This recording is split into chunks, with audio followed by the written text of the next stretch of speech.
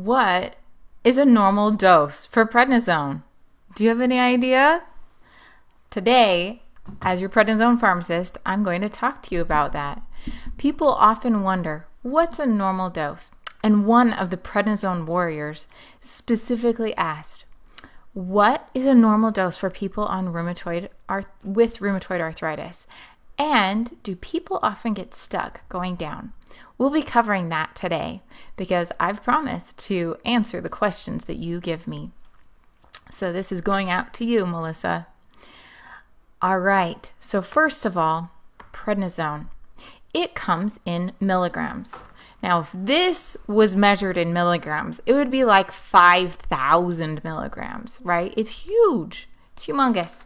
Prednisone is teeny little tiny tablets, and they're measured in milligrams. The range is anywhere from 1 milligram to the biggest size it comes in is 30 milligrams. So it's going to have to be a multiple of that. It's going to have to be either 30 times 2 or 1 times 2 kind of a thing, because that's all it comes in is 1, 2.5, 5, 10, 20, and 30 milligrams. Once you know what the possibilities are, now let's talk about what is a low dose and what is a high dose. So your body normally makes 2.5 milligrams or so, somewhere between the equivalent of what prednisone is 2.5 to 5 milligrams. That's what your adrenal glands and your hypothalamus secrete the cortisol, your stress hormone, they call it a physiologic dose. So that's what your body normally has. So anything over 2.5 to 5 milligrams is more than your body normally gives out. So that means it's helping you in some way. It's either lowering your immune system so that you can chill out on some autoimmune reaction, or it is giving you pain relief as an anti-inflammatory, or many other things. So anything below 7.5 milligrams is considered to be a low dose. Anything between 7.5 and 15 milligrams, that's a medium dose. Anything between 15 milligrams and about 40 milligrams, really, that is a high dose. And then anything above 40 milligrams is very high. So to put that in perspective, often people start at a very high dose and drop down. They might start at 60 milligrams and then drop off pretty quickly from there. Or they might start out even higher. For example, people who are having a flare of multiple sclerosis, like maybe they're losing vision in one eye or something terrible like that, they might go as high as 200 milligrams all at once and for a whole week. That's incredibly high. I thought for sure I had one of the highest doses I'd ever heard of. When I had my big flare of ITP, first they started me on 1 milligram per kilogram. So that means for a person my size, who's 60 kilograms, they gave me 60 milligrams of prednisone.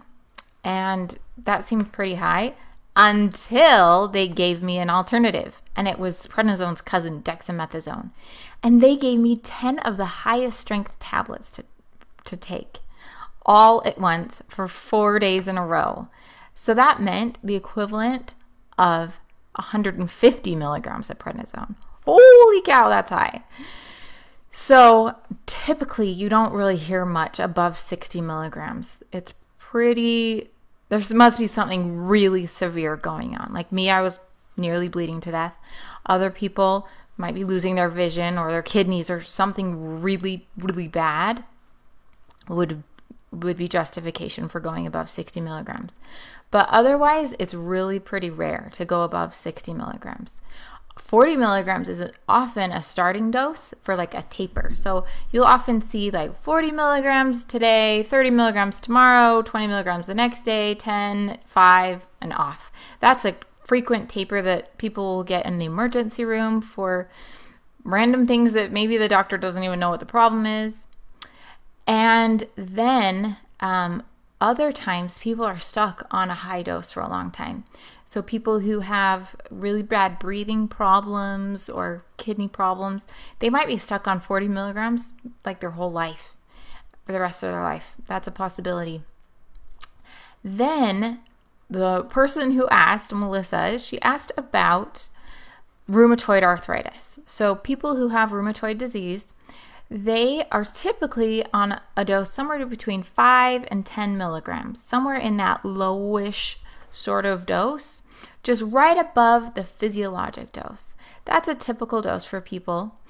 And people can be stuck on prednisone for a very long time because right as they start dropping below that 5 milligrams, often their joints start flaring and they start having lots of pain and having a hard time getting out of bed and having gelling of their joints in the morning. So they often get stuck somewhere between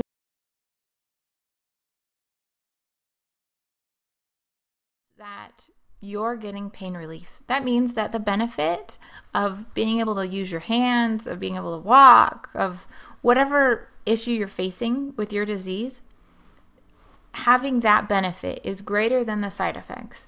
So that begs the question, at what dose do side effects start?